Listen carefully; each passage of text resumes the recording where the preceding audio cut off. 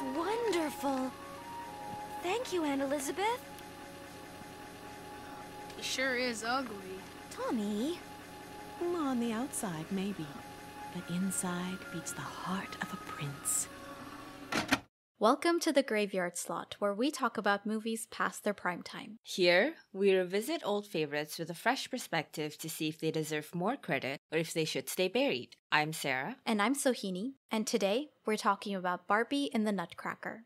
Barbie and the Nutcracker is adapted from E.T.A. Hoffmann's short story and Tchaikovsky's ballet. It features Barbie in the role of Clara, whose dull life turns around one Christmas when she receives a Nutcracker toy that comes alive and brings her on an adventure in a magical realm. Released in 2001, it was the first Barbie movie in a long list to follow. It was directed by Owen Hurley, who went on to direct Barbie as Rapunzel and Barbie of Swan Lake, and written by two people who I believe to be experts in Christmassy movies because they have movies like Mistletoe Over Manhattan and The Christmas Elves in their repertoire. Wow, you were right. We were in good hands with this one. We wanted to discuss this movie because we were so pleasantly surprised by Barbie and the Princess and the Pauper and wanted to see if this Barbie movie holds up as well. We know Princess and the Pauper is the certified best, but it has been overlooked by many, and it might very well also be the case for Barbie and the Nutcracker. I grew up with this movie. I didn't remember much of the movie going into this rewatch, but it was a big part of my growing up. Yeah, definitely seemed to be a Christmas classic for many people. I can't remember anything about this movie, down to not even being able to remember if I ever watched it. So I don't know. I don't know if I have any sort of history with this movie, but I liked Barbie a lot as a kid. And just like with Princess and the Pauper, I wanted to see if I would like it now that I don't have that attachment to Barbie as I did as a kid. The critical consensus seems to be pretty positive. Too positive, maybe? One critic called it lackluster, but a lot of other critics gave it praise. And even the negative reviews mostly harp on this mediocrity, which honestly, I'm leaning more towards those than the high praise, and I like this movie. Even well aware of how well this movie did and how big of a deal it was when I was growing up, the critical reception is quite surprising to me. I think it honestly is very telling of the expectations we had at the time for a production like this. And I don't mean that in a bad way, I just mean it's very informative. There's quite a bit of praise for the animation, which from our current perspective is perhaps less deserving. Yeah, for sure. I think the expectations at the time when this movie came out must have been very different compared to the standards that we hold animated movies to today. And especially computer-generated animation. But yeah, I think given when this movie came out, it broke new ground, so to speak, considering, this was the first Barbie movie, and they really went all out, I think, in trying to stay faithful to the choreography and the ballet. There was a short making of film online, and I saw from there that they used motion capture technology. And they actually had dancers from the New York City Ballet do these dances, and they used the technology to capture their movements, which is why in the movie it looked so realistic. Yeah, no wonder. Yeah, and they had the master-in-chief from New York City Ballet, Peter Martins, choreograph the dances. So yeah, I think even given the constraints of technology at the time, they did their best. They did a really good job. That's amazing. Yeah, I think so too. I saw some trailers as well, and they were really putting a lot of emphasis on the fact that after 40-something years of popularity, Barbie finally has her first full-length feature film. And so I guess they had a lot of faith in Barbie's popularity, which is why I guess they spared no expense. I mean, this was 2001, so Barbie was the leader in the market, and this was pre-Bratz. This was their heyday. And how much thought they put into this production was very apparent in the actual doll itself, because from this movie we got the Clara doll, and it was so beautifully made. Like, if you compare it to the later dolls coming from Barbie movies, it's like leagues beyond the later dolls. It's like a bit of a collector's item. We will be talking about this movie chronologically as usual, and we start with a really fun opening sequence where we get this beautiful piece. Yeah, the music was adapted from Tchaikovsky's ballet, and it was performed by the London Symphony Orchestra. I really like the opening scene. I think it's also very telling of what the rest of the movie is gonna be. It's very much focused on the ballet and the music. I think that's like part of why these Barbie movies, to me at least, land so well. It's like from the beginning, they're always so heartfelt in what they were trying to do, so genuine. For lack of a better word, it's never like a mean-spirited twist on an existing work. And by that, I mean like they never quote-unquote adapted into something because they think the original work wasn't smart enough or wasn't good enough or whatever. It's always a love letter to the original work. That's a great way to look at it, I think, because they were clearly inspired by the ballet. And so they start off and end with the ballet. The whole story is framed by the ballet, and they embrace it wholeheartedly as well, because we see it recurring throughout the movie. The ballet is a big aspect of the story.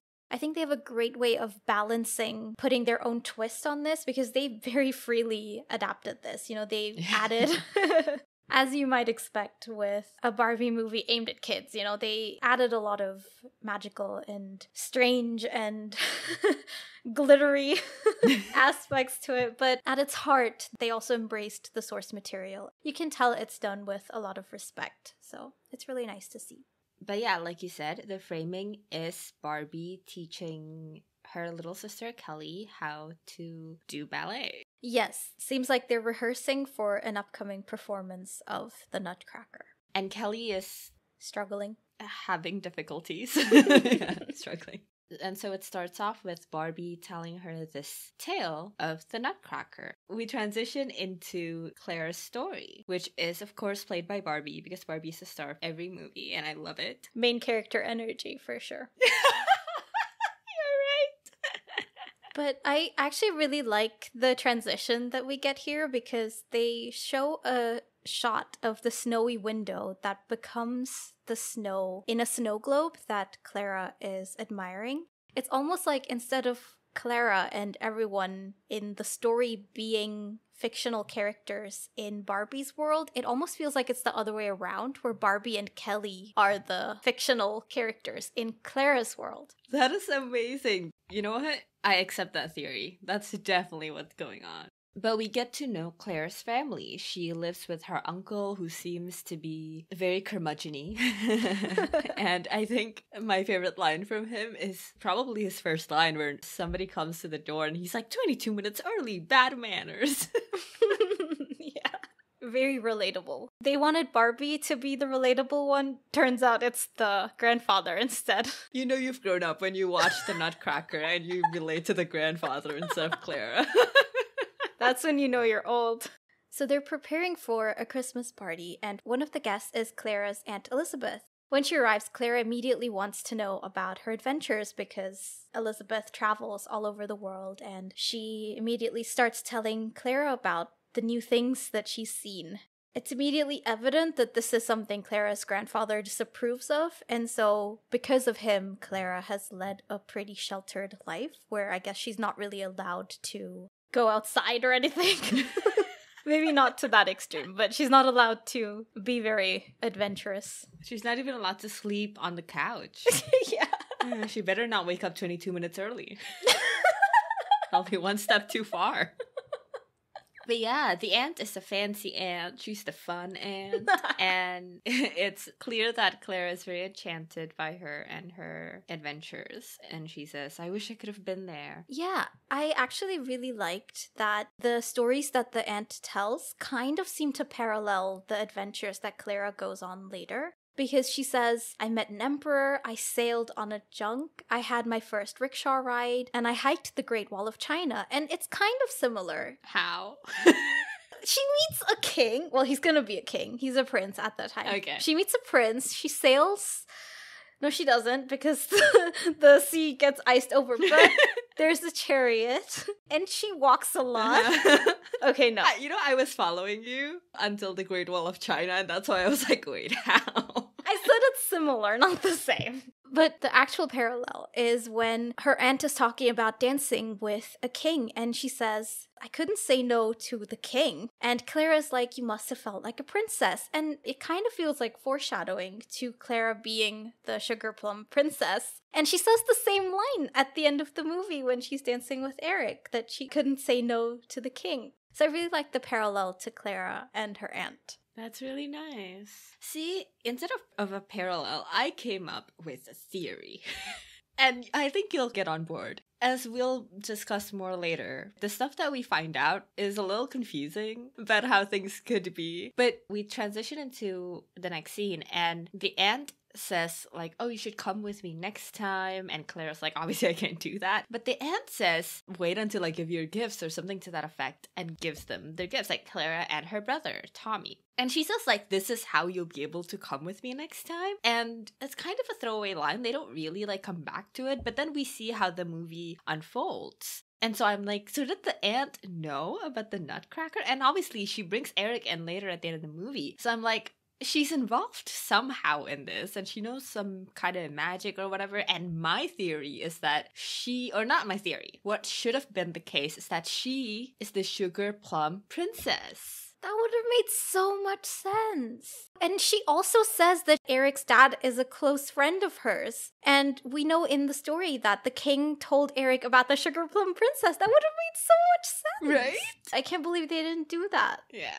And it makes sense because, like, the Sugar Plum Princess ultimately is the one who helps Eric find Clara. Even if, like, it was still the case that Clara had to be the one who saved them. Even if, like, Clara has to be the Dorothy, that means, like, the Sugar Plum Princess does have to assist Eric in finding her, and she does. So it's like, it all ties together. Yeah, and I think that would have helped patch up a lot of holes in the story as well, because the main thing I was confused about is the connection between the two worlds. Yeah. How freely can you travel between the two of them? My problem was, like, she could only come back using the necklace. But if she's still small, theoretically, she could just come back through the mouse hole. They kind of made it seem as if, like, once you go there, you're kind of stuck. And I get that it would be difficult to come back, but you could. Or, like, after Clara, like, disappears back into the human world, technically, Eric could just go through the mouse hole and they'd be, a peculiar couple, but they'd be together. Yeah. They can make it work. But yeah, how does he get back to life size afterwards? Like, there's so many questions, and I think the aunt being the Sugar Plum Princess could have resolved a lot of those. Yeah. Fixes all of them. That seems like a bit of an oversight because they were so bent on Barbie being the main character to the max, to the extreme. Like, she's not only Clara, but she's also the princess. I feel like she was already such a main character. Like, she is. The Sugar Plum Princess could just be, like, the fairy godmother. Like, yeah. So Clara's aunt gives her a present, which turns out to be a Nutcracker toy. Her brother immediately breaks it.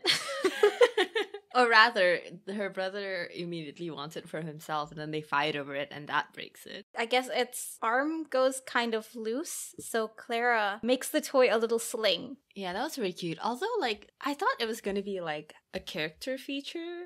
Like, the Nutcracker will, so forth, wear a sling, but he doesn't. He takes it off.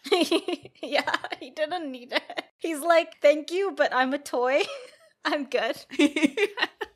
Why even have the sling? What was it supposed to tell us? Was it supposed to tell us that Claire is caring? Resourceful, maybe? Just, like, from a storytelling point of view, it was just, like, meaningless. Wait, the sling thing was cute, and then you just set it aside. Whatever, okay. Yep.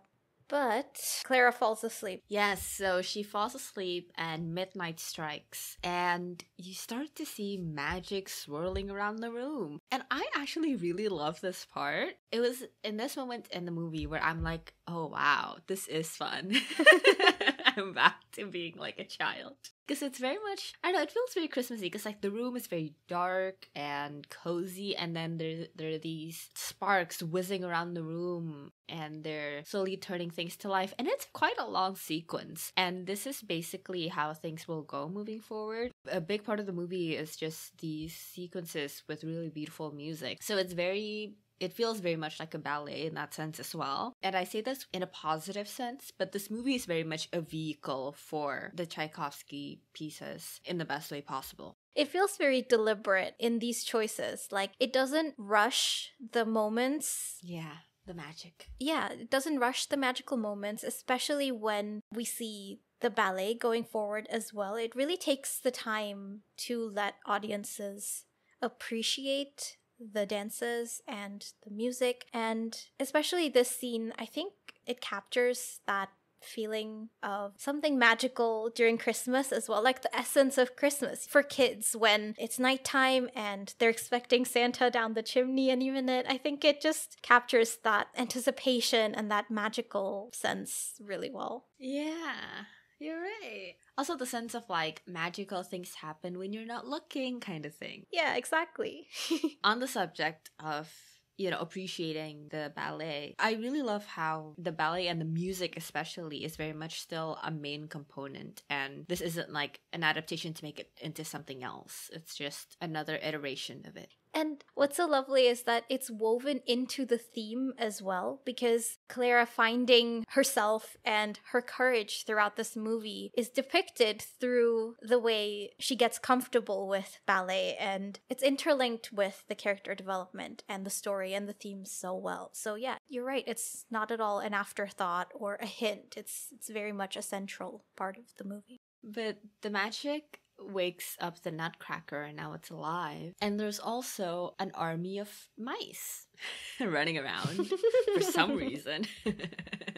And they start fighting, and it's a really long fight scene. And the thing is, as a ballet, this would be beautiful. Like, you see the dancers, it's a fight choreography and stuff. As we see later on in the movie, there are these dancing sequences that are beautiful. Even though they're computer generated and not from our eyes in 2022, they're not the most well-made animation. But even then, it's still really pretty, and you can see like the dance moves and stuff. But this isn't the same thing. Like, this doesn't feel as choreographed or whatever. I feel like it's a little long. I remember we were watching this movie and we were talking through this whole part, and we're like, oh no, we missed the fight, and then we looked at it and then it's still going on. They were still fighting. But for sure, the choreography fell a bit flat here. And I think they could have made more effort to incorporate some moves from ballet in this, even if it's mice and not human characters. Yeah, this one scene, I'm surprised that they didn't, because there wasn't any hesitance to do it for the rest of the movie. But this one scene should have been more ballet-ish. Yeah, it makes sense to me as well, because dance and fighting are both things that you choreograph. So there's so many opportunities here to integrate ballet moves into this and to make the choreography for the fight so much more compelling. It feels like it would have been the natural thing to do, so I'm just surprised that they didn't. But within this fight, the Mouse King turns Clara into a miniature as well. Yeah, so Clara learns that the only way she can be turned back into her original size is if the Sugar Plum Princess reverses the spell. And they travel through the mouse hole where the mouse army came from into this magical land. And the falling into it kind of reminded me of Alice in Wonderland, down the rabbit hole. It reminds me of Enchanted. Ooh, you're right. That is also a great parallel. But when they arrive, they're greeted by a fairy who is played by Kelly. She leads them to this horde of other fairies, and they start dancing around her, and it's beautiful. Yes. There's also this one part where Kelly pulls Clara along by her finger, and it's so cute. It's almost like the fairy knew about Clara. All the fairies throughout the movie seem to flock to her. It's like they're drawn to her, and they're also the ones who encourage her to take the first steps and join along. So maybe they have an inkling as to who she is. I feel like if they had a more solid idea of how exactly Clara is the Sugar Plum Fairy, it would have been really interesting. Like, this is a whole backstory, that the fairies followed the Sugar Plum Princess and she disappeared, and now they could sense that she was back or whatever. This is a really interesting thread that they don't really touch on again later. And, when it was revealed that Clara is the Sugar Plum Princess, I was joking about how did she pick up ballet in, a couple of days' time. I think the fairies knowing that she was the princess would have tied into Clara's development really well, because it would have been more apparent to us that it's not that she doesn't know, quote, ballet. Obviously, that's like a symbol of her true potential. It's not that she doesn't have it at all, it's that it's in her, but she's just holding herself back because she's unsure. And I just think the fairies are an underused tool here. And it circles back to Kelly and what Barbie was trying to teach her through this tale. Because Kelly's whole thing is that she needed to be more sure of herself. Exactly. To me, the part where Clara starts to try to dance along is a lot about her breaking out of her learned box. Obviously, because of the life that she's led in her uncle's care, and finally being able to try all the things that she's dreamed about doing. So that's the very surface level reading, but layered onto the whole sugar plum princess mess. It's a bit of a thinker. But the magical dance actually paves the way for them to find the magical land that they need to go to, which is Parthenia, if I'm not mistaken, is what it's called. Yeah. And the fairies run off as they go to Parthenia. And okay, the Nutcracker keeps making these claims that isn't exactly normal, and no one bats an eye. And I guess Clara's the only one there, but like, I feel like the movie does kind of treat it as a comedic thing, but like his environment, I guess, just dead silence in the best way. Like, he keeps making these outrageous claims, and we find out later why he can make these claims, why he knows so many things. But how peculiar he is makes for kind of great comedy at this point in the movie. In this juncture, he says, the fairies are probably off to cause a storm somewhere. It's like the whole like old man yelling at cloud thing, except he's from a different universe, so he's yelling about like really inconceivable things. And you just have to be like, sure, the fairies are off causing a storm. It's clear at this point I was having fun with this movie. Yeah. But also, Clara does take it in stride really quickly. Yeah. Like, she spends very little amount of time being fazed by all this. And initially, I'll give it to her, she thinks it's a dream. Sohiri, if some magic mouse turns you into a miniature, won't you be like, okay, nothing else can faze me after this? Okay, fair. So, the Mouse King gets word that the Nutcracker and Clara have arrived in the kingdom. And he hears this news from this bat named Pim, and we immediately learn that this character is the comedic relief, I guess. And I quite like the back and forth of the mouse and the bat. I don't know how to explain what's happening with them. It's fairly complex. There's some class dynamics going on.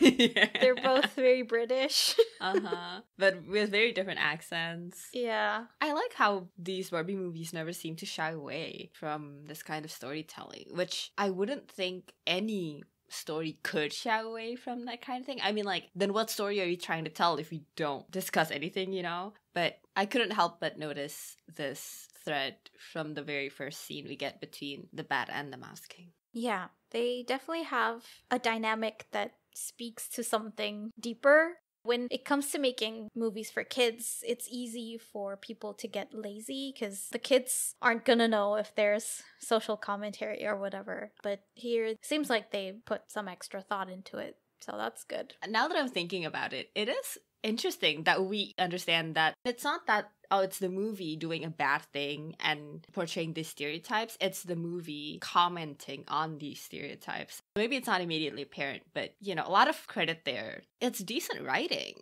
I think a part of it is the dialogue. Pim does have certain lines that are self-aware. Just the way he's characterized, I think they did a fairly decent job in making sure that they're not resorting to stereotypes, but they're actually making that decision consciously with a purpose. After this, we see Clara and the Nutcracker exploring the area, and they find this village that looks to have been, you know, demolished by presumably the Mouse King's army. And they run into these two kids and their horse, Marzipan. Can't forget about Marzipan. Is it because he's made of marzipan? Could very well be that the horse is also made of candy, because everything is made of candy. And it's so jarring to me. But again, Clara is like, yeah, seems about right.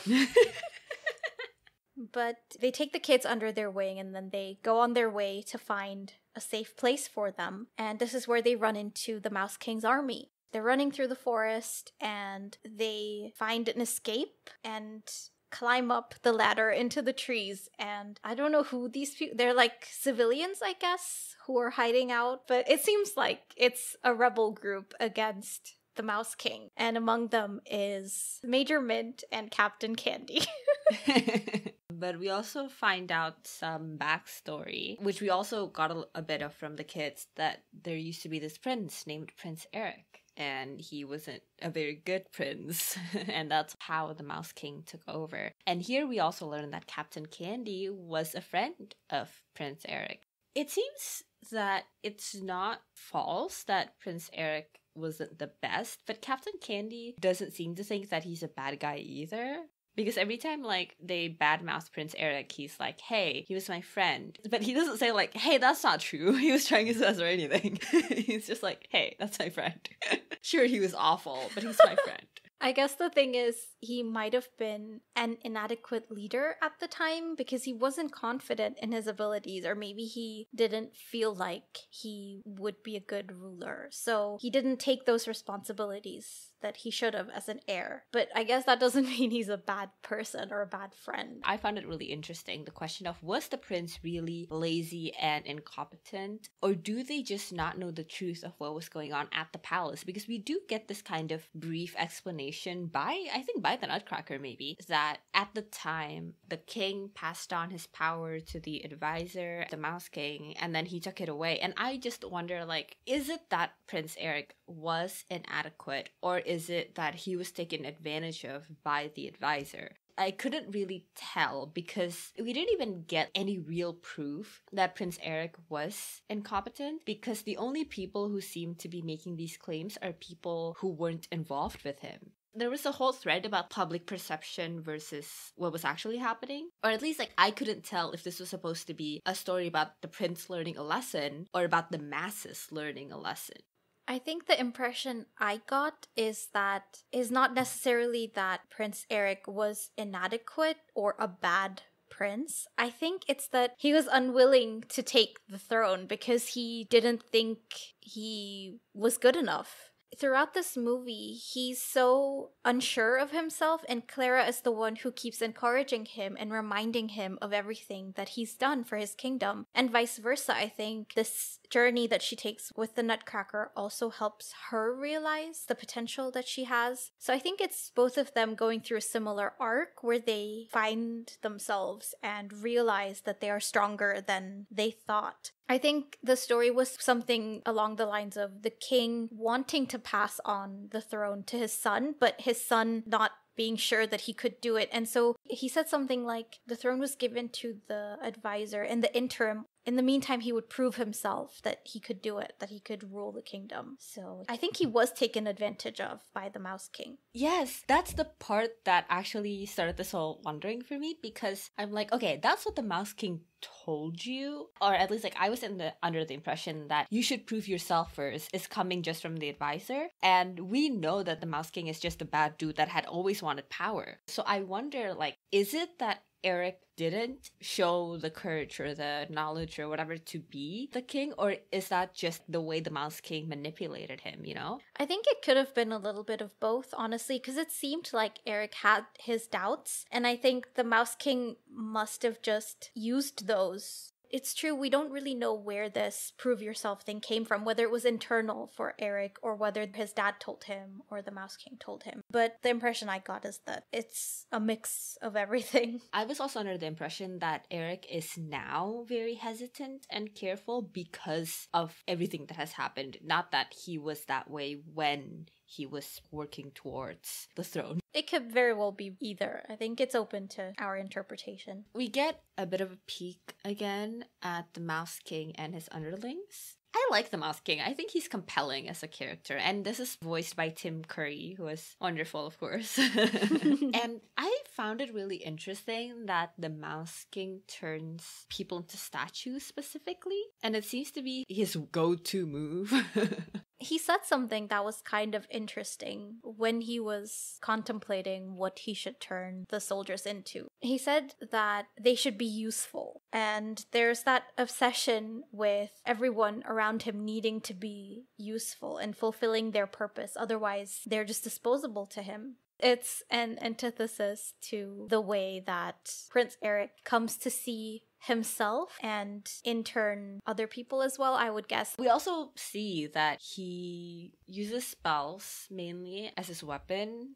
It seems to me that I guess you have to have the ability to wield words in order to wield magic. And I found that quite interesting. When you put it that way, I think there's so much potential, which is not necessarily explored. The way that the Mouse King's downfall eventually comes about is that one of his spells is deflected off to him. But I think it would have been interesting if we had seen him maybe mess up the wording and face the consequences of that. Yeah, well, what I thought was interesting is what it says about his character, because while we have seen that he's boisterous and hot-headed, he's never actually portrayed as stupid or like a bumbling idiot or anything. And we see this in the way he can come up with these spells, presumably on the spot, and if we were to look at his relationships, for example, with the bat, it's again another contrast between them that the movie implies, where perhaps he's like very well educated. It seems to me like his rise to power was calculated, and it's not just like brute force or anything.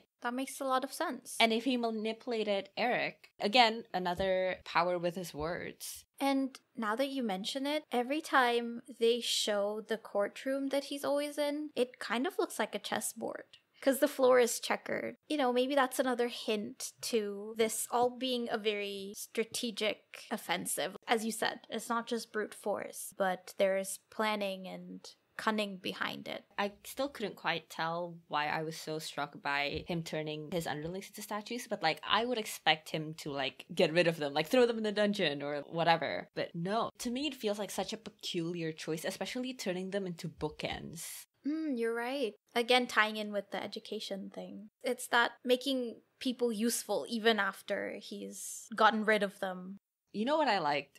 Clara and the Nutcracker have a one-on-one after this, and she knows immediately that he's Prince Eric because it's quite obvious, and I like that they're not like, oh, it's a movie, so we have to have Clara discover it later for no reason. They just treat it as is. And we learn that Eric's motivation at this point is just to restore his people's happiness and nothing to do with regaining power. On a similar note, as my wondering about what the truth is about Prince Eric's past, I found it really interesting here that it seems like him learning this lesson was pre-movie. Like, that's not what his lesson is about, which usually it is. Like, you have to learn that you shouldn't just want your power back. This should be about the people, but that's not at all what his journey is here. That's a good point.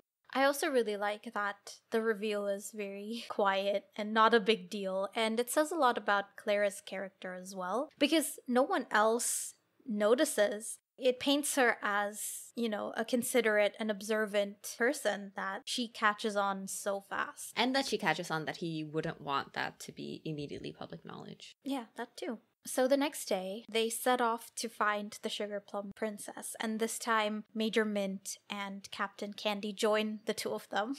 And they're crossing this bridge when Captain Candy nearly falls into the ravine, but Eric manages to rescue Captain Candy. And I really like the way they did this because he's about to fall, but he catches the Nutcracker's hand, and we see that actually he dislodged one of his arms and held it with the other one, so it was like one extended arm. And that was really fun because we've seen the Nutcracker keep losing one arm. So this is where it becomes useful, I guess. It comes back in a different way. And I think it's a really great way of the prince realizing his strengths as well, because I think one aspect of his helplessness is that he's a nutcracker now. So it feels like he can't really do anything, even more so than he might have felt before. And so the fact that he's still managing to help people, I think it just helps to show him that he's stronger than he thinks. Yeah. And Clara highlights this later on as well. She points out that you're fine as you are. You helped all of us get to where we are as a Nutcracker. It's clear that you're just as valuable and courageous and whatever else as you would be as a not Nutcracker. You know, I don't really get, like, what being a Nutcracker would stop him from doing. Because, like, Prince Eric is just a human dude, right? Like, what is so different between Prince Eric and the Nutcracker? Like having joints? Well, I think the Nutcracker is more useful. Like, he can detach his arm. Prince Eric can't do that. True. I think that occurred to me when Clara highlights it, because I didn't get the sense before this that the Nutcracker had any problems with being a Nutcracker. Like, a lot of his problems is feeling like he's not worthy, even as Prince Eric. Like, it had nothing to do with being made out of wood. I mean, when they were being chased by the mouse army, I did think for a second that he was falling behind just because, you know, he's more bulky than the others. So I thought that might come into play there, that he's just not as strong physically and maybe he's just more limited in his abilities. But whether it actually manifests that way, whether he actually is limited or not, is just a way of representing his perceived weaknesses that he felt as a human. I think it would be more fitting to tell that story if he was instead, like, made of glass or something, like a Christmas ornament. Even when he's fighting with the Mouse King in the first fight, there's a part where the Mouse King is like, you're gonna fall to pieces and stuff. And I'm like, even if he was human and he fell that far, he still would have died. This isn't a real criticism, I guess. It's just, I can't get over it. Like, to me, it feels so glaring. Like, I don't understand why we're so sad that he's a Nutcracker. Maybe it's also the mental burden of being the only Nutcracker among humans. Ooh. But then there's magic mice, so I don't know.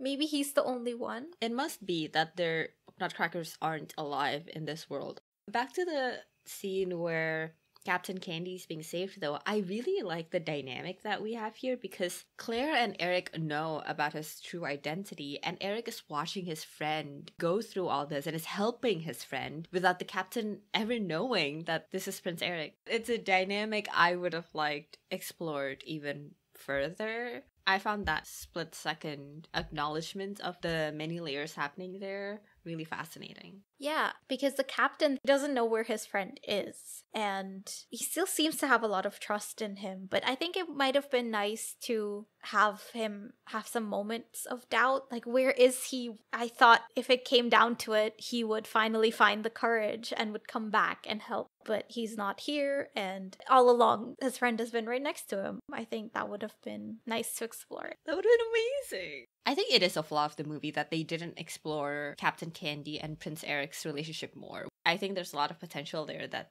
they kind of squandered. Yeah.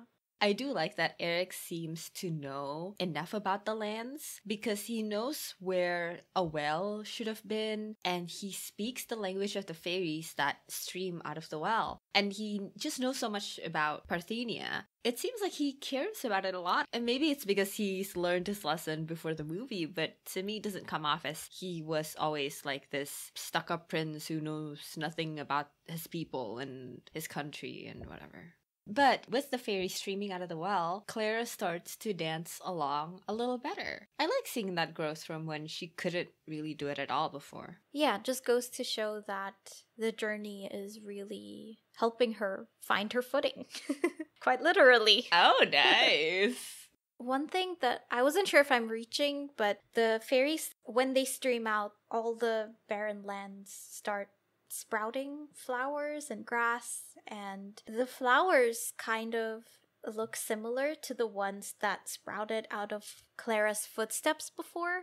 Could be another point of foreshadowing that there's this tie between Clara and the fairies and her being the sugar plum princess. Yeah, I noticed that too. I always thought the reason Clara kept reviving all of these plans and things is because she is important to the revival of Parthenia, but not necessarily that she's the sugar plum princess. But now that we've talked about that whole thing, it does kind of cement that she's a sugar plum princess. But they're dancing around merrily, and They're supposed to be gathering supplies to cross the sea of storms, which you can tell it's gonna be smooth sailing, right? Well, they don't actually have to cross it because the storm comes for them in the form of a rock monster. Yeah, conjured by the Mouse King. Luckily, the fairies that they set free come to help them, and they freeze over the sea so that they can escape. And Marzipan just appears out of nowhere. I guess this is one of the main issues I have with the movie, that a lot of the time things just happen. Yeah, without explanation. And things just happen to the characters without them having to do that much, apart from Prince Eric, maybe. I think this is partly a pitfall of having magic be a part of the story and not having any limitations as to what that magic can do, because you can just attribute anything to the magic and get away with it, but it doesn't really make for strong storytelling. That's an interesting take. I don't know why, now that I think about it, but I didn't think of this movie as that magical. Like, it doesn't seem like our heroes use a lot of magic. Everything around them that happens is a product of magic. It's exactly. like when Clara is in a tough spot, what does she do? Oh wait, there's magical fairies who can fly her away. When they're in a tough spot, what do? Oh wait, there's magical fairies who can help them escape, you know? Yeah, that's fair enough. I would say, like, this movie is very fairy heavy. I thought magic would be like wielding magic, like the Mouse King using spells and stuff. But you're right, the fairies are magic. I just thought of them as fairies. But yeah, so they ride away into the sunset or the fog. They're being chased by the rock monster at first, but Eric, he breaks the ice. He's like, "Tell me 3 things about yourself." Two truths and a lie. You go first. He shatters the ice so that the rock monster drowns. And one thing he says is, wood floats, rock doesn't. Which, again, I think is a great way of showing him finding his own strengths. Yeah, and it's another proof that it's better to just be a Nutcracker. Prince Eric would have drowned. This movie keeps making the point that the Nutcracker is way more useful. As a Nutcracker. If only the movie makes a point to show also how he's vulnerable, but the thing is they don't. He seems kind of indestructible. Like, he just took off his sling and he takes his arm off and puts it back on whenever. You're right. Maybe if he had gotten injured somehow, if he still had the sling, and then wood can be vulnerable to fire if they had like a fire monster. Yes! And then Eric has to get close to the fire monster to shatter the ice. These strengths are supposed to counteract the vulnerabilities he has as the Nutcracker. It's supposed to like balance it out. Except they don't tell us what the cons are. Yeah, you're right. Anyway, they do manage to get away in the chariot, and after a long journey, they come upon this magical island that the Sugar Plum Princess is supposedly staying at. As they're coming up onto what looks to be her palace, I guess, Clara seems to not be as keen to return to her human life because she's always craved excitement and adventure, and this is where she's found it, and so she doesn't want to go back. But yeah, this is the first time we see this desire to stay manifest that becomes bigger and bigger and is a big part of the story later on. While they're at the island, they're basically trying to decide like who should lead them forward. And Captain Candy, of all people, says the Nutcracker has earned the right to lead us. Oh. Not knowing that he's talking about Prince Eric. Oh, that's great. And it's one of my favorite parts of the movie. Again, like I mentioned earlier, playing into this whole dynamic that not all parties know about. It makes for a great moment that I really love. Especially because Prince Eric's whole thing is that he thinks that he hasn't earned the right to lead as king. That's a great catch. So we get to the scene that makes this movie a cinematic masterpiece. They arrive at what looks like the castle. They go in and they literally bump into the set dressing before they realize that it's fake. The castle was made of cardboard.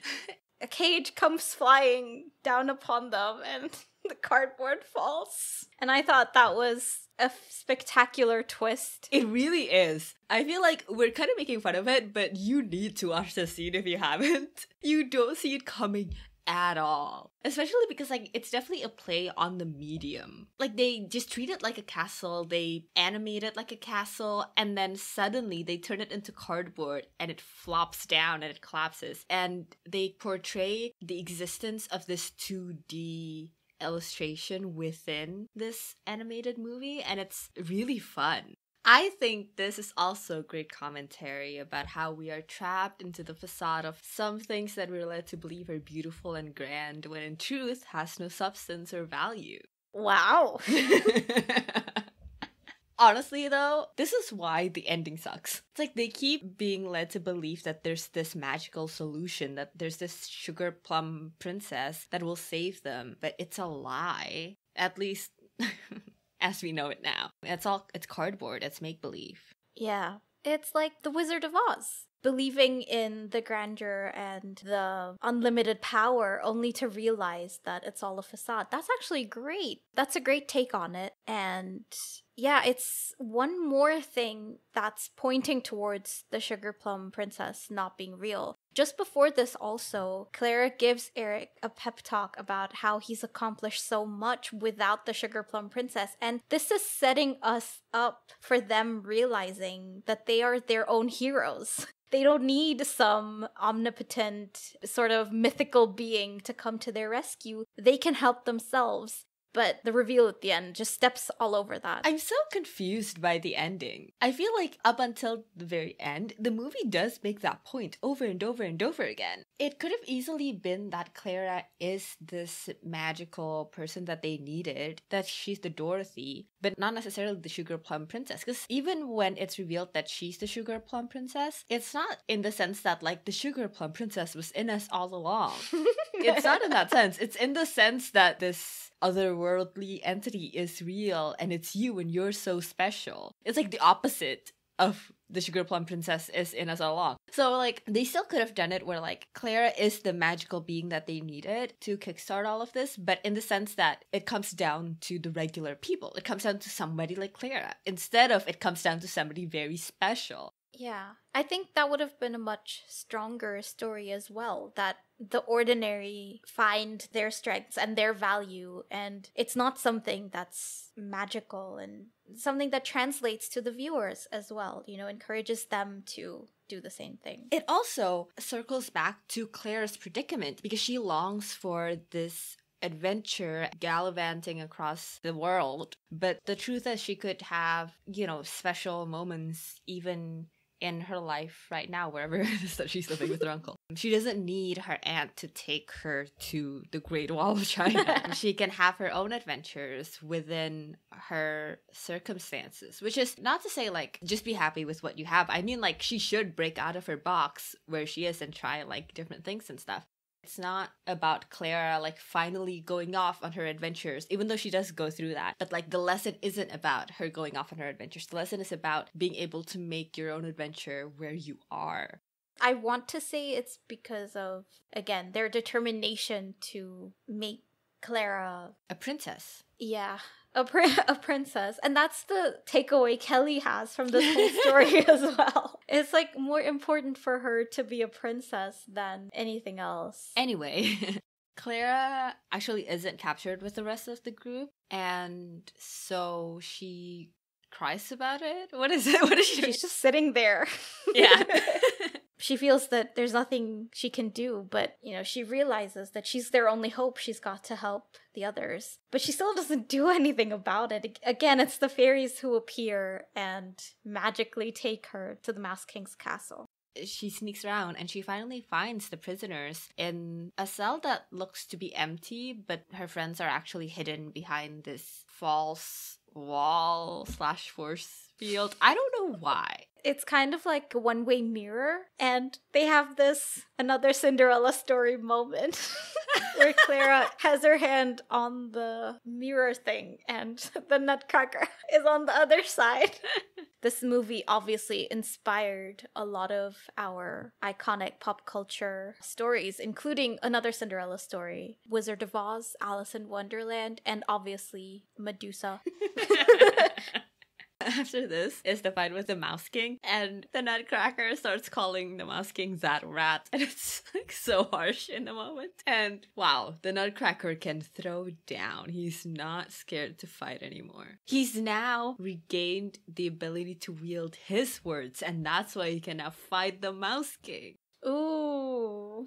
And I think it's especially a burn because the rest of the movie, they never really have any real insults in it. Like, the Mouse King just calls the bat a bat, and the Nutcracker called the mice insolent mice. So for him to call him a rat is pretty big deal in this universe. You're right, actually. Everything else, it's almost like so conscious, but not in a like sanitized kind of way. It's very purposeful. And this instance lands so well because of how the rest of the dialogue is. But yeah, the Nutcracker and the Mouse King have a fight, and Clara tries to help, and the Mouse King is about to shrink her even further. Yeah, into oblivion. Yeah, but the Nutcracker saves her by deflecting the spell back to the Mouse King. What really struck me in the scene is the fact that this entire movie is about Eric. Eric is definitely the main character. When you see Eric and the Mouse King go head to head, you understand that the heart of this movie and the like crux of everything is the conflict between these two people. And like, he's a really strong character, honestly. And so is the Mouse King, and they're both such strong personalities, and this scene just made it so clear that this is Eric's story. Yes, I agree. And I quite like it. As much as I love Give Us Nothing Bland Ken, Eric is possibly the one and only really interesting main love interest of these movies. And I guess usually this is a bad thing because it's like the female character is shunned aside and it's always about the dude. But like in here, I don't know, I liked it. I liked that we find out that this is Eric's story, and the way it all unfolds is just so well done. I love it. I honestly I like this movie a lot.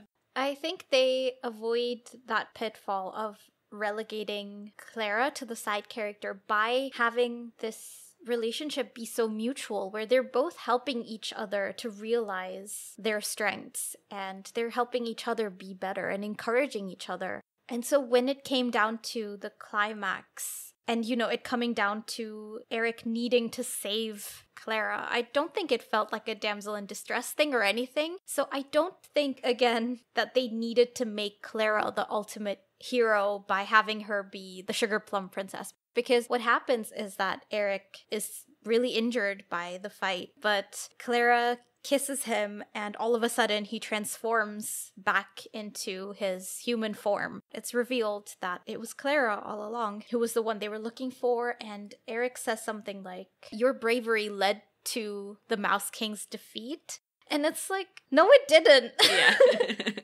A lot of people were involved in trying to overthrow the Mouse King. It wasn't just Clara. And secondly, he was the one who just faced the Mouse King head on seconds before. So it's like trying to give Clara more credit than is due, I think. Yeah, and it's not needed either. Like, before then, she was very much a part of it as well. Like... You know, when you talked about how Eric saving Clara wasn't like a damsel in distress moment, it didn't even occur to me that it would have been. Like, they did such a good job with that scene that it didn't come off that way at all. And I'm so impressed now that you've mentioned it. It's really peculiar how this all ends. Because, like, up until this point, it's an excellent movie. And then, like, I'm not even saying, like, it's a bad end. I'm just confused. Yeah, that's how I feel, too. Even the reveal of her being the Sugar Plum Princess, I don't understand what the turning point is. She's been growing more confident throughout the story. We've seen that. But why does it come out now that it's her? I guess it could be that Eric is injured, but it's not even like she realizes within herself and then she intentionally helps him. It just sort of is revealed by accident. So even with that reveal that she's such an important figure in this and like a powerful figure, she still feels kind of passive. It felt like nothing was in her hands except that very ultimate decision to stay on, which the Mouse King then took that out of her hands too. Yes. I agree with everything that you said. The problem is I don't think they even know what's happening. I don't think it's them being careless. I don't think it's them being like, let's throw in the towel at the end. It's like, I don't know. I'm confused. I think they simultaneously did two very different things. Like you said, it doesn't feel like a last minute thing at all because there are these crumbs spread throughout the story. I mean, in one scene in the beginning, the locket that she wears, that's literally taken from a ballerina ornament. At the same time, it's like the story itself is trying to go in a much different direction and it doesn't really come together at the end at all. Yeah. It's not even like they take a different direction. It just suddenly becomes nonsensical, or at least to me. Like, instead of it being present in the sense that it's present in all of them, in their bravery and their courage, because it's also present in the masses. And there's a whole thing about them finally standing up to the Mouse King, and he, like, turns them into statues for that. And that's where the Sugar Plum Princess is present in their bravery. The Sugar Plum Princess should have been a myth. It should have been a belief that's just supposed to push them to be better. Literally, the words you said about bravery, that's the only thing that the Mouse King can find about the Sugar Plum Princess, because throughout the movie he's been trying to find out more about her, and the only description it said was kind, clever, and brave. And it could literally be so many of the characters, and again, it sets us up for them to be their own heroes, as I said before. And the fact that he can't find anything about her in any book, it's like she's a creature of folklore, you know, that we only hear about through word of mouth. It's so anticlimactic when we realize. Also, I don't understand how Clara is the princess. Did she used to live in the magical land and then she lost her memories and was sent into the human world to be safe so that the Mouse King can't get to her because she's their only hope? Another possibility is that she is the Sugar Plum Princess in the sense that, like, not that she was one, but like she was always meant to become it once she enters this magical land. I don't know either. I think they didn't put enough thought into this whole part of the story, how the magic kingdom is related to the real world, especially with the aunt who seems to know the previous king. It's all very muddled. Here's the thing. I can't tell if, like, it is, like, nonsensical or if they just don't do a good job of explaining it. Like, maybe there is an explanation there and they did a bad job of explaining it. Maybe. But this is the moment where she chooses to stay. And I don't know how I feel about this decision because I guess, like, she doesn't like her uncle. I don't know. It doesn't seem like she didn't love her uncle. Grandfather. Oh, wait. I've been saying uncle this whole time. My mistake. The grandfather is a bit like curmudgeon-y, and like she gets into fights with her brother Tommy, but like even though she was quite sheltered, she seemed happy as well. Like it's not like Cinderella thing where like you see that she has a really shitty life and stuff. I was under the impression that these are her family in the sense that she cares about them. So I don't know how I feel about her like choosing to stay. Yeah, that's a good point.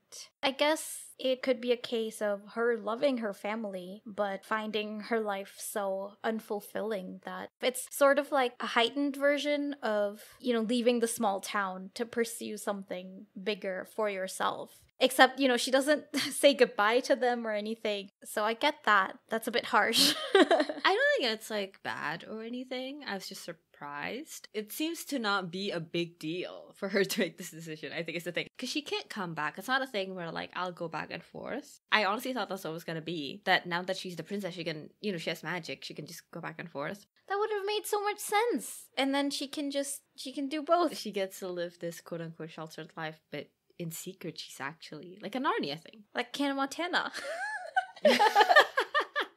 But they're celebrating their victory and we get a dance from Prince Eric and Clara and it's beautiful. It's this whole winding sequence and it's so well done. Like the entire time I was like, wow. There must be so many kids who fell in love with ballet because of this movie. Yeah, it was a really beautiful sequence. And I think this is especially where you could see the amount of care they took to depict ballet and convey the delicate movements accurately. And they really let the audience revel in the beauty of it all. And there's also that sense of joy from the victory over the Mouse King and everything. And it comes together really beautifully. Like I said earlier, the ballet is the meat of the scene, not the set dressing. But after all of this beauty, the Mouse King actually returns on the back of the bat. Hey, more commentary. And he snatches the necklace and sends her back to the human world. And she disappears from right in front of Eric's eyes in a really heartbreaking moment. She literally fades away. I was horrified. They catch you when you don't see it coming. Yeah. It was definitely quite devastating, to put it plainly. And she wakes up back at home, and the Nutcracker isn't there, and she starts looking for him. Yeah, she's telling her grandfather about everything, and Aunt Elizabeth arrives again, and this time she has a guest. Dun dun dun. Who could it be? It's Eric! It's Major Mint. It's Eric. And he's immediately overly familiar and implies that he is the Nutcracker, and we get no explanations on how he got there. My theory is that he used the necklace, actually, because the necklace is still there. I mean, it's probably not how you use it, but I'm like, okay, close it again and open it again. Maybe it'll work. But yes, Eric and Clara dance, and they get their happy ending. I guess, does that mean Eric, now that he's won, is abandoning his people again? I bet Cam Candy is really disappointed. Yeah. I don't know. There's so much they don't explain. Yeah, so many questions in the last 2 minutes of this movie. But, this isn't the real ending. The real ending is Barbie finishing the tale for Kelly. We actually go through the snow globe again. And this time we see a miniature Clara and Eric dancing in the snow globe. Oh. But Kelly takes an interesting lesson from this, which is that if you do what the tale tells you to, you can be a princess too. Her line is, if Clara hadn't been brave, she would have never found out she was a princess. Even in the beginning, when she's about to tell the story, she introduced it by saying that Kelly just has to find the courage to try, like Clara. And then she starts telling the story, which sets up that motivation, but it just goes over Kelly's head. She's like, I want to be a princess too. So I'm going to keep dancing until I find out I'm a princess. Maybe Barbie's like, good enough. We'll get her to dance, right?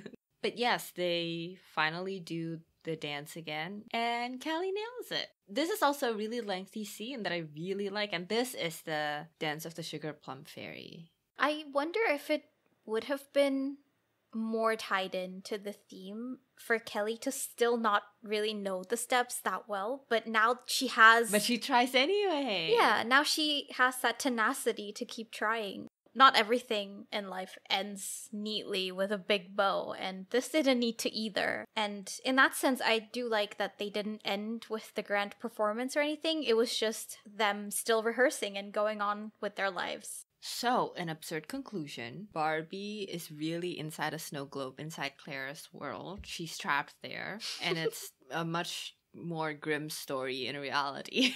Yeah, she's seen Clara peering in through the snow globe, and she's made up this whole story in her head about Clara's background and Clara going on this adventure. Oh my god. All of the Barbie movies are actually like Barbie trying to keep her sanity by telling Kelly these stories because they've been trapped in that fucking snow globe for decades. As long as there's a new Barbie movie, Barbie's still trapped in that fucking snow globe. That took several very dark turns. And the second absurd conclusion that we can come to is that this movie is the inspirational source material for several pieces of pop culture, including Another Cinderella Story, Wizard of Oz, Alice in Wonderland, Hannah Montana. So, what do we think of this movie? Have our opinions changed? Well, I didn't have one to begin with. Did you have any preconceived notions though? Honestly, I had quite high hopes because I was so impressed by Barbie as the Princess and the Pauper. And also, I had gotten the impression that a lot of people see this as a classic Christmas movie. So I did have high expectations. I don't think I was completely let down because there are many aspects about this movie to appreciate, but I also didn't love it as much as I did Princess and the Pauper. But that doesn't mean that it's not worth at least one watch. Would you recommend it? I think I would. Maybe watch it around Christmas time when you're feeling especially generous. How about you? Yeah, I didn't remember this movie that well, but I knew that it was never going to be Princess and the Pauper, and I knew that it's like subpar, to put it harshly, but I liked it better than I thought I would. It was actually much more playful and entertaining than I expected. And after a discussion, I found more things to like about it than I did before. I feel like you have to go into it knowing what you're in for. Like, watch it with your like kids or something. They would love it, I think. I know that I loved it as a kid. So yeah, I think it's a great movie to watch with kids. And actually, if you want like a taste of like ballet or something. Yeah, for sure. Since this is our last episode of the year, we are having a bit of an end of year wrap up where we award some movies certain titles. Our first category is surprisingly good. And mine is Confessions of a Shopaholic. Oh, really? Yeah. I'm so glad. It was so much better than I expected. The whole time I was watching it, I just kept thinking, I can't believe I'm having this much fun. Like, it just never dipped, you know? And the performance honestly doesn't get enough credit. It's so natural that you wouldn't give it a second thought. But so much of the ups and downs of this movie and the emotional beats are so fucking strong because of the performance. I liked it a lot. Oh, I'm really glad. Mission accomplished. For me, the surprisingly good title would have to go to Barbie as the Princess and the Pauper. It was one of the few Barbie movies that I remembered watching as a kid and really enjoying, but I guess I was just chalking it up to my admiration of Barbie as a kid. And so I genuinely wasn't really expecting it to have such good storytelling, such interesting themes and messages, and the way everything is portrayed, intertwining to be such a tight-knit and just beautiful story. I was very pleasantly surprised. That's great. We both feel so great about this category. Yeah. Unfortunately, our next category is surprisingly bad. Mm-hmm. And I'm very sorry to say. You know what I'm gonna say. I'm sorry to say that it's Twilight. Mm-hmm. I expected it to be a little better than it was. I always thought the criticisms were exaggerated, and while I do think people hate it for the wrong reasons, the movie is very hard to get through for me.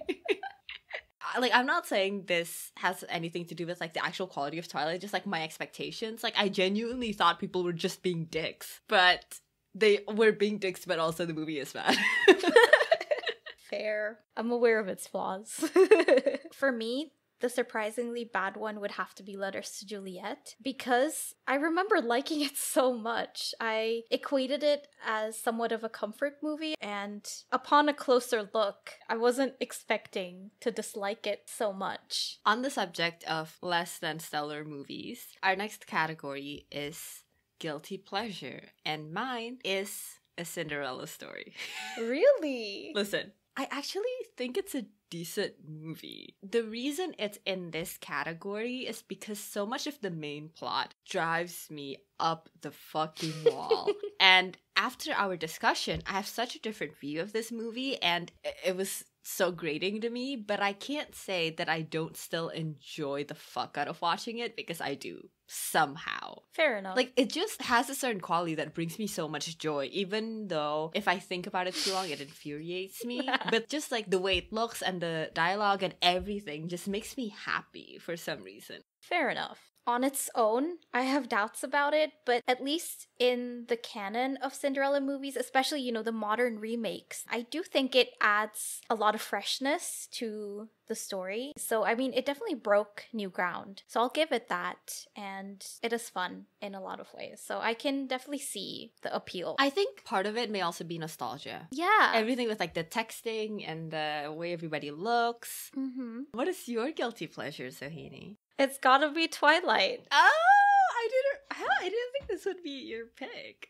Well, We were talking about nostalgia, and this is a different kind. For me, it's the nostalgia of having grown up with the books, and I guess a part of me will never really be able to separate the movies from my experience of watching the books come to life. And I completely acknowledge the faults, the problematic aspects, the many things that are just no. I know. Like, I'm not dismissing it, and I'm not ignoring it, and I'm not saying it's okay. It's just the nostalgia factor. We also have a peculiar category, honorable mention, which actually is Morning Glory for me. Oh, interesting. Yeah, it's still a comfort movie for me. I kind of still don't see its flaws. Listen to our episode.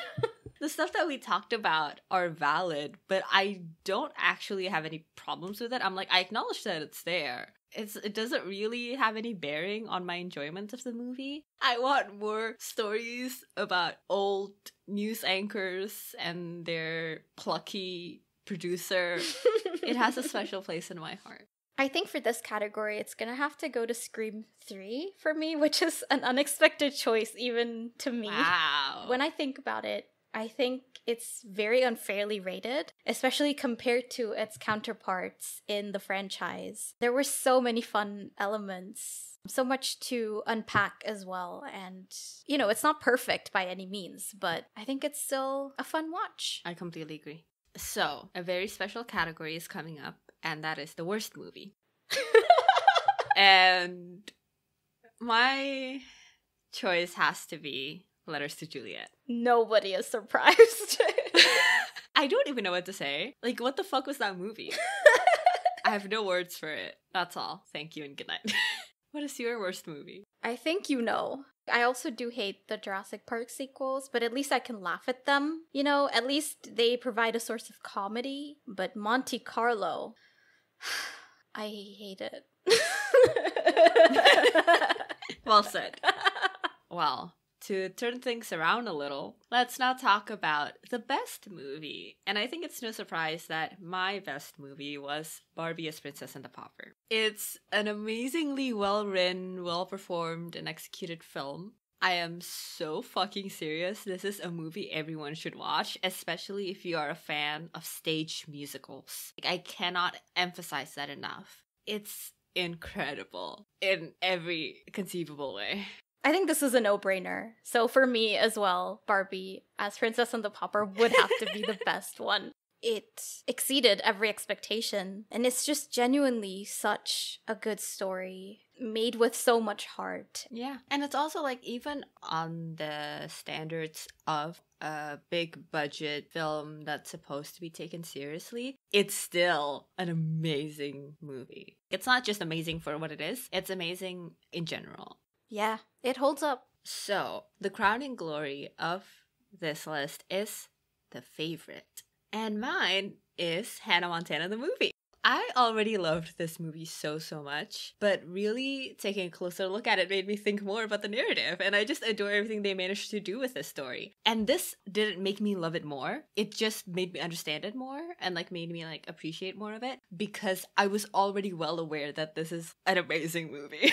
It's even closer to my heart now that I've picked it apart and seen all the care put into the writing of this movie, and it will always be a favorite, I think. That's high praise, and well-deserved, definitely. For me, the favorite title would have to go to Confessions of a Shopaholic, which might seem a little bit predictable because this is one of my favorite movies. But when we discussed it in so much detail, I was relieved, I have to say, that it held up. And we have our final segment for this wrap-up, which is retractions. Have either of us made any statements that we regret? Mine has to do with 13 Going on 30, because at the time I did not recommend this movie because of the ending, and that's definitely my retraction because it's a really good movie. I was just too emotional. I was too close to it. This is honestly a pretty amazing tour de force in writing and performance. The nuances they managed to convey in regards to friendship and growing up and adult relationships that's really complex is mind-boggling. Just because I can't watch it without weeping doesn't mean it's any less good. I suppose I can retract my statement about A Cinderella Story. I still hate Austen, don't get me wrong, but it still holds up, especially compared to the staler remakes that we're getting now. I think it does add a lot of newness to the story, so I guess I could recommend this movie. It's not the worst one, so go for it. That's it. That's it. Yeah, that's it for this is the last episode of this year. Wow. We hope you've had a good time with us.